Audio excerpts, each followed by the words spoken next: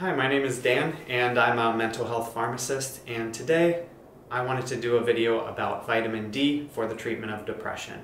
Where I'm located, it is currently winter and people get less sunlight during this time, so I thought that it was a good time to make a video about vitamin D. Additionally, this video will talk about some of the differences between vitamin D2 versus vitamin D3. First, I wanted to start with some background. Vitamin D is an essential, or some sources consider it a non-essential, fat-soluble vitamin. First, it's important to know the differences between an essential and a non-essential vitamin, and then a fat-soluble versus a water-soluble vitamin. An essential vitamin must be obtained from the diet, whereas a non-essential vitamin can be synthesized in the body. Some sources consider vitamin D a non-essential vitamin because your body can synthesize it when exposed to sunlight, while other sources consider vitamin D an essential vitamin because many people still need to obtain vitamin D through supplementation. For example, people who live in climates that don't get much sunlight may need to receive their vitamin D through supplementation. Additionally, melanin absorbs the ultraviolet radiation that's needed to initiate vitamin D synthesis. So people with darker skin tones may not produce as much vitamin D from sunlight or sun exposure, and may also need to obtain vitamin D through supplementation.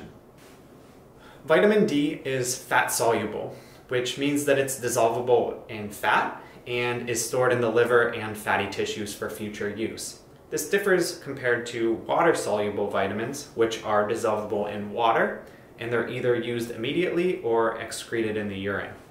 If too much of a water-soluble vitamin is taken, it's generally not that big of a deal because you excrete the excess. Whereas fat-soluble vitamins, too much can be taken of them because they're stored in the body for future use.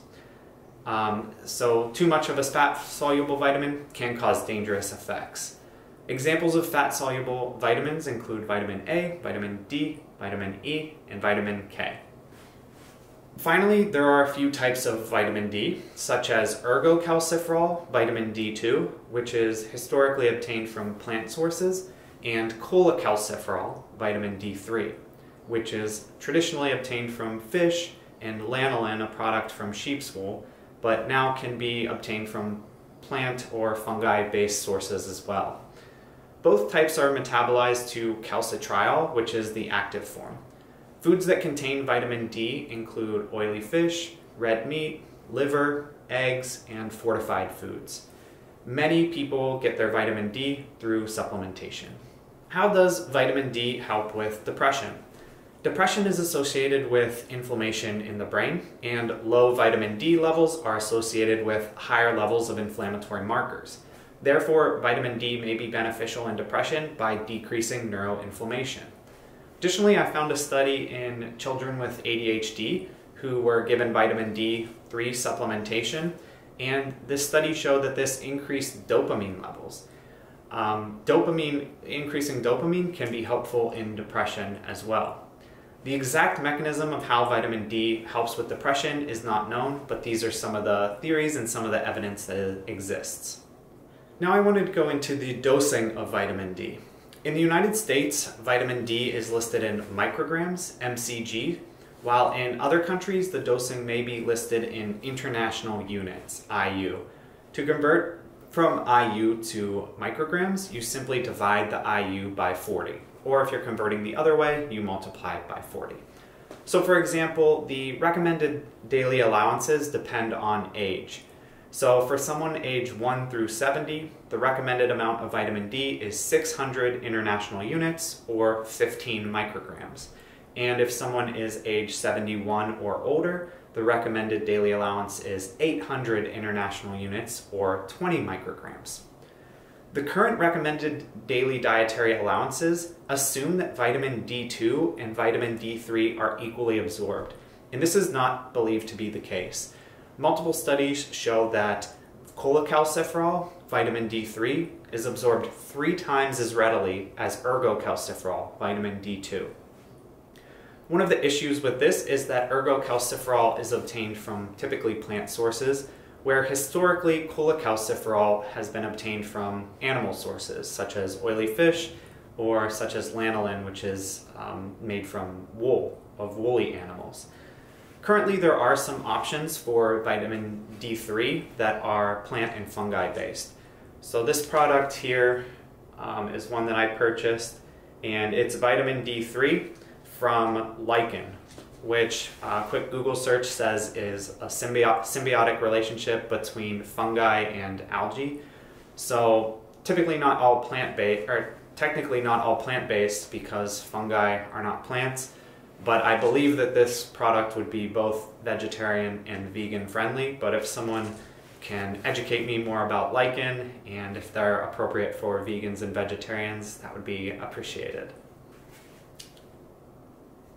Finally, in regards to dosing, taking vitamin D with a high-fat meal can increase absorption by 20% because, like I said before, vitamin D is a fat-soluble vitamin and easily dissolved in fats. Now I wanted to talk about some of the evidence in using vitamin D for the treatment of depression. The first question I wanted to answer is, can vitamin D deficiency cause depression? I found a meta-analysis of over 32,000 patients that showed that the group with the lowest vitamin D level were more than twice as likely to develop depression as compared to the group with the highest vitamin D level. So this shows that vitamin D deficiency may indeed be linked with depression. Next, does vitamin D treat depression? I found a meta-analysis of 948 patients that was a combination of 4 different trials, and this showed that vitamin D had a moderate effect size in the treatment of depression. The studies varied in length from on the shorter end at 8 weeks to the longer end at 52 weeks. 3 of the trials were of oral vitamin D with doses between 1,500 international units and 50,000 international units weekly rather than daily, and 1 trial included intramuscular vitamin D. Of note, all of the trials used vitamin D3, the cholecalciferol that's more readily absorbed as compared to the ergocalciferol. But again, the conclusion of this study showed a moderate effect size in the treatment of depression. The next meta-analysis that I wanted to look at found efficacy in studies that measured vitamin D before and after supplementation to actually show that we were increasing the serum levels of vitamin D. The study concluded that vitamin D supplementation, greater than or equal to 800 international units daily, had an effect size that was comparable to that of prescription antidepressant medications. The final question that I wanted to answer is, does vitamin D prevent depression? So a trial looked at this, and it followed over 18,000 adults over a 5-year period. People in the treatment group took vitamin D3, 2,000 international units per day, and fish oil, and the other group took a placebo.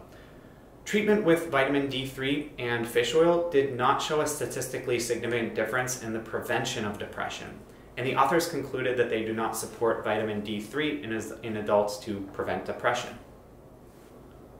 Finally, I wanted to go over some safety concerns with vitamin D.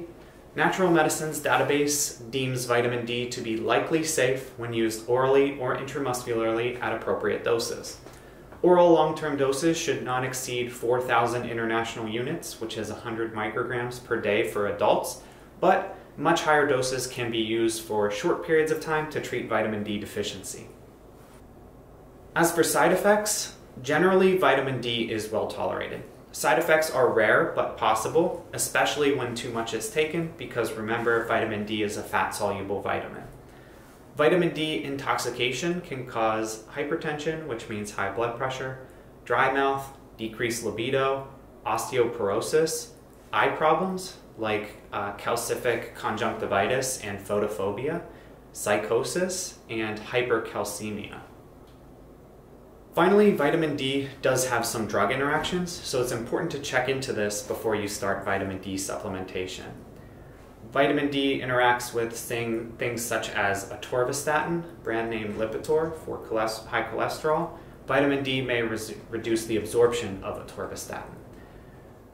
Vitamin D may also induce a type of enzyme in your liver called CYP3A4 enzymes, so that can have drug interaction effects as well. Vitamin D affects digoxin potentially, vitamin D affects calcium because vitamin D increases the absorption of calcium. So taking too much calcium and too much vitamin D can lead to high amounts of calcium in the body. Finally, certain drugs may reduce blood levels of vitamin D, so may require someone to take more vitamin D or take vitamin D supplementation. Example drugs include carbamazepine, corticosteroids, phenobarbital, phenytoin, and more drugs than that. So in conclusion, there are some studies that support vitamin D for the treatment of depression. Of note, almost all the studies that I found were using vitamin D3, which is cholecalciferol and more readily absorbed than ergocalciferol. I hope this video was helpful, and thank you for watching.